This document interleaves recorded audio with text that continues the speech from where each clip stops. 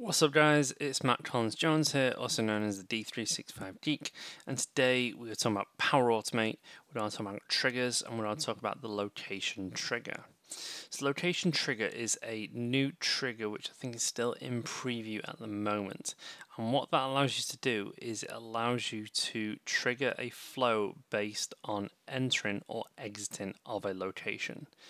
Meaning that you could set up a flow so that when an engineer is nearby your offices, it triggers an email notification to the workshop. They could get a notification to say such and such an engineer is on their way. Do you want a meeting with all the parts that he needs? Or maybe set this up for customer meetings, where an engineer may be going out to a customer, or maybe a salesperson's going to a customer to say, I'm nearly there, I'll be there in 5 minutes, or maybe send an email to the salesperson with details about that customer. So it's got a lot of potential, a lot of great use cases. So I thought I would take you through some of the steps for it today. So I'm in Power Automate here, and I'm going to go to New, and then we're going to choose an instant from blank Power Automate trigger. From here, I don't think it's in the list here, but if I skip this and go into here, I can look at my triggers. And if I scroll down, or if I search location, if I can spell, location preview. So location is a trigger when I enter or exit an area. So set that, and then I can create the trigger. And then it's going to ask me for the address or the coordinates of where I want it.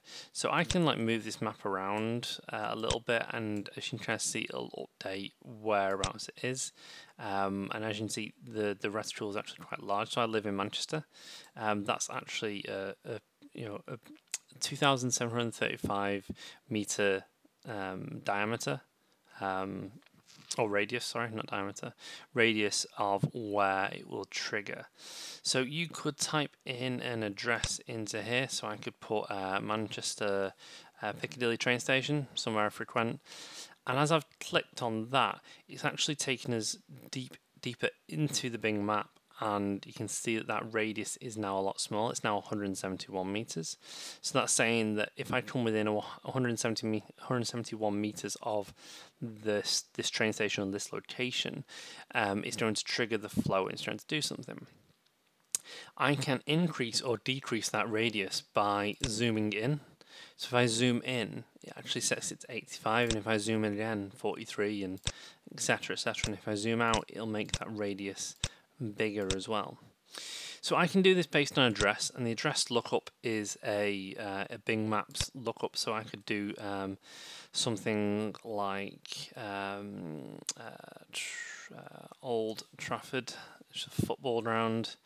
Oh, it's actually taking me to New Orleans. That's not where I wanted. Old Trafford, England.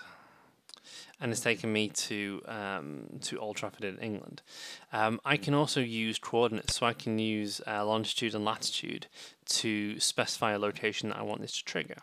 So if I copy out that, and then this is one I made earlier, this will actually take me to the Microsoft offices in Redmond.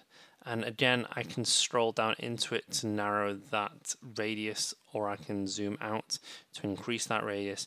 And whenever I'm happy with the radius that I want, I can click on save. And then that radius is now saved. And then I can go on and I can do all my usual Power Automate things. I can send mobile notifications, I can send emails, etc. And then save and test it. Now, unfortunately, at the time of recording this video, it's currently the outbreak of the COVID-19 virus, so I can't set this up to test to then go out and do something.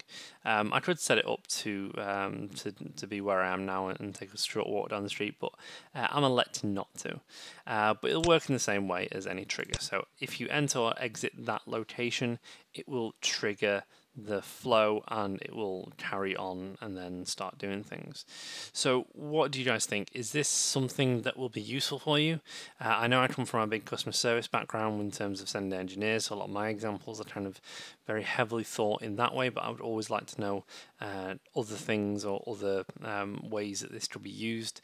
Maybe you want to set this up for your children so that you know when your children's phone comes within a radius of your house, that you could get a notification to say your kids are home, and that'd be great. Or if they leave between certain periods of time, maybe you want to be notified that they're leaving the house. Not that I'm advertising spying on people, just trying to think of use cases for people. But let me know in the comments down below what you'll be using this for, or what you may use this for in the future. If you did like this video, I would appreciate a like on the video. If you've not already, please subscribe to my YouTube channel, and if you could share this video with friends, it's always appreciated.